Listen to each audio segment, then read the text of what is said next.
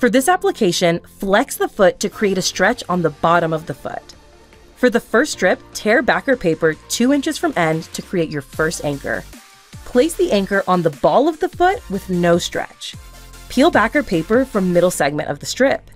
Apply tape with moderate stretch along the bottom of the foot.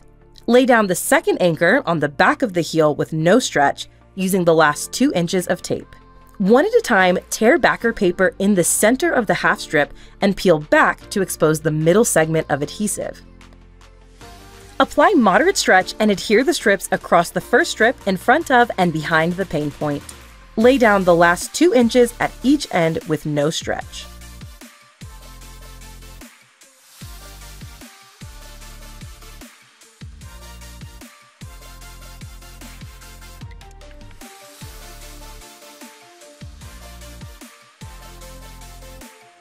Smooth over the full application to ensure tape is completely applied to the skin.